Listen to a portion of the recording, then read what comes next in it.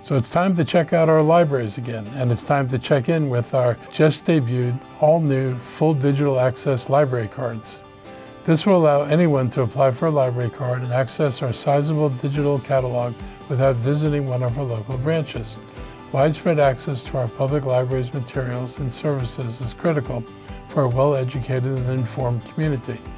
Implementing this new online application and digital library card is a significant step in ensuring connection between these resources by more people. The full access digital library card allows cardholders to add their library card to a smartphone digital wallet, allowing them to access their library card without carrying a physical card. New customers who sign up with the updated online registration form will receive a link to do so in their confirmation email. Current cardholders can visit montgomerycountymd.gov/library to log into their account, update their card, and obtain access to their digital card. You can get a free library card from Montgomery County if you live, work, or attend school here.